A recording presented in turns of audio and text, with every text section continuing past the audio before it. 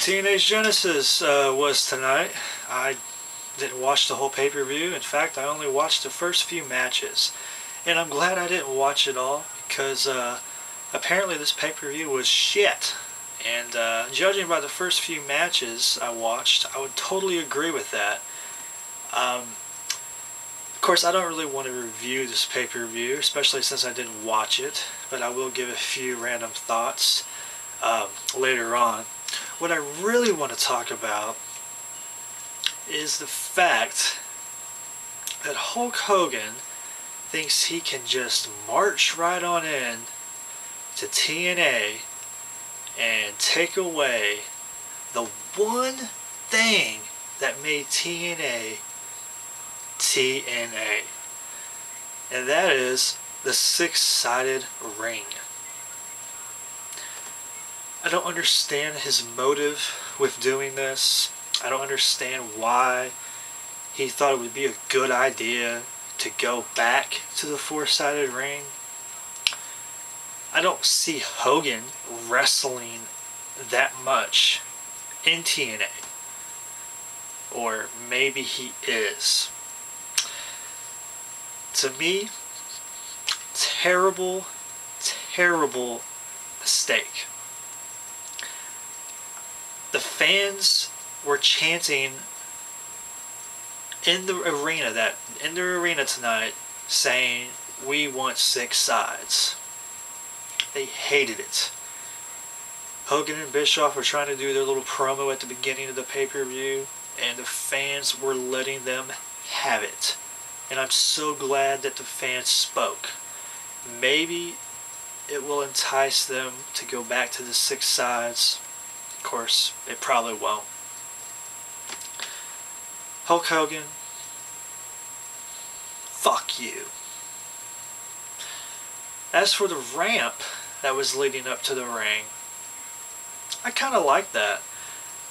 Yes, it is very similar to WCW. A lot of the things they are doing is similar to WCW. But I've always liked that long ramp. Well, when WCW had it, they had a lot longer walkway from the stage to the actual ring. It made for awesome entrances, in my opinion. So I kind of dug that. I wasn't hating on that at all. But the four-sided ring, guys, come on. The six sides of steel was so awesome. Now we're not going to see that no more. Just the damn ring was just cool in general, regardless if it had six sides of steel or not. But so we got to see Brian Kendrick make his TNA debut up against Amazing Red. First match of the night. Amazing Red won.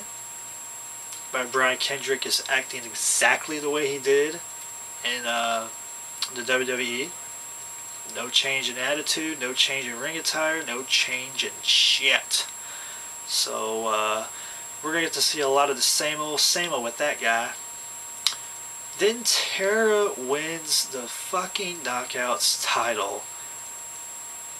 Wins both of the falls. There wasn't even a third fall. What the fuck are you thinking, TNA? Terrible, terrible fucking booking. There's no sense in that. So ODB is going to win the title like a week and a half, 2 weeks ago, and then she's going to lose it? What the hell are you going to do with this title? Just keep flip-flopping it back? I said it once, I'll say it again. Just like the WWE. They treat the titles just like that. Or starting to, at least. We got to see Mr. Anderson, Ken Anderson, whatever you want to call him, make his TNA debut as well. Kind of a cool debut. I watched his actual debut on YouTube. I didn't actually watch it on the pay-per-view itself. I kind of liked that. It was kind of cool. I didn't see the match between him and Abyss, but apparently Mr. Kennedy won.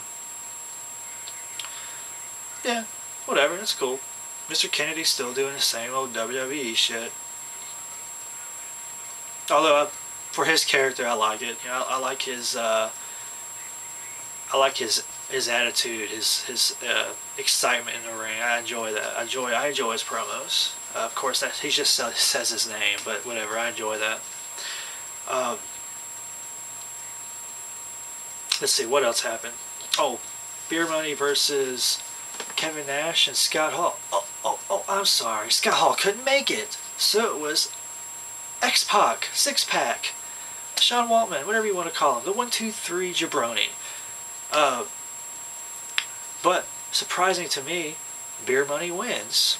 I could have swore that it would have been the other way around, but Beer Money wins. So yeah, Desmond Wolfe wins against Elijah Burke, the Pope, whatever you want to call him. I kind of figured that would happen, so cool. Great job with that. Angle and AJ Styles, main event. I hear it was a great match. I didn't see it. But Ric Flair interferes, helps AJ win the title, and AJ makes his heel turn. I don't know if that's a good thing. I haven't watched TNA that long, so I haven't seen AJ Styles as a heel yet, so I'm not going to say that that was a terrible move. But judging by everybody's reaction on YouTube, it was a big fucking mistake. But I'm just going to have to wait and see. Like I said in my predictions video, this pay-per-view wasn't appealing to me whatsoever. And I think it did just that. It didn't appeal to anybody that watched it. I hear it was terrible.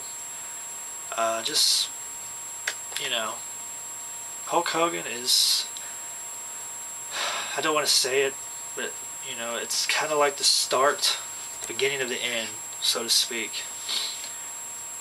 But we just have to wait and see. You know, the six-sided ring is gone, guys. God damn, that sucks. Excuse my language, but it really does. TNA was so cool because they had that six-sided ring. I know that's one of the main reasons why I started watching them, because they had the six-sided ring. I was like, that is so cool, you know. So innovative, so unique, so different, you know. But whatever. I'm sure I'm forgetting a lot of things that happened. Oh, Hernandez and Matt Morgan are new TNA Tag Team Champions. Very cool. I'm glad. The British Invasion had a very nice lengthy title reign. So it's great to see them have that, of course, but it's also great to see a team like Hernandez and Matt Morgan win, because they're very good at what they do. They mesh very well. Yeah, and AJ Styles, I was happy to see him continue to have the title. You know, it's good to have long title reigns. With the exception of the TNA Knockouts Championship, you know, that's been flip-flopping like crazy, but regardless, you know, at least the other titles are getting respected title reigns. But I'm sure I'm missing stuff, but yeah, I just wanted to bitch about the six-sided ring going down to 4. It just doesn't make any sense, but that's Hulk Hogan, man. It's the power of Hulkamania running wild through TNA. So what you gonna do, TNA, when Hulk Hogan fucking ruins your company, brother? Peace out. I buff my stuff